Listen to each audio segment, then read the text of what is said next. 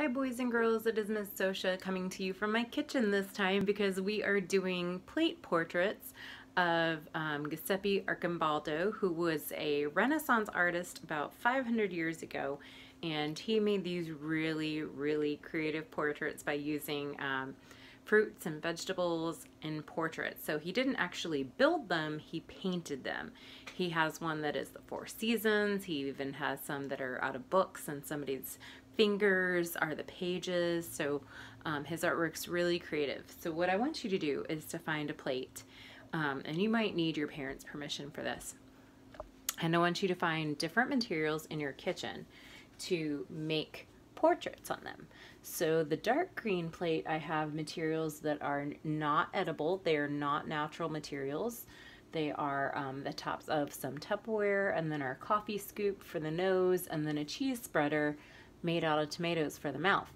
And then over here on the left, on the, maybe it's your right, but on the light green plate, we have one made out of natural materials. So I cut some rosemary out of our garden for the hair, and then we've got little cherry tomatoes for the eyes, and I have a little tiny orange pepper for the nose, and I kept trying to think what I could find for the mouth, and I decided some pasta would be fun.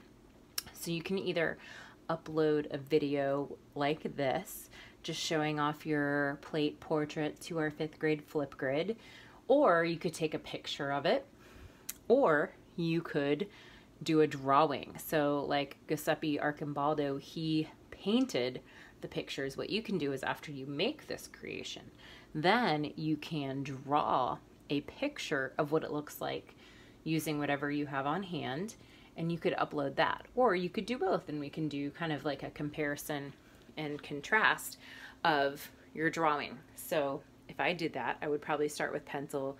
Just use some plain paper you have around the house, and you can color it however you want, outline it however you want. But that would be a fun way to try and get used to drawing natural materials or some basic shapes you have around the house.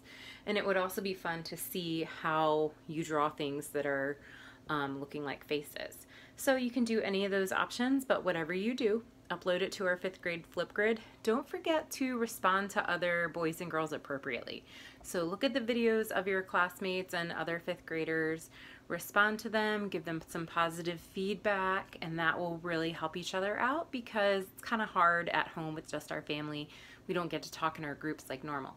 So go ahead and upload something to our Flipgrid to talk to each other about that, and I can't wait to see what you're going to make. Bye boys and girls.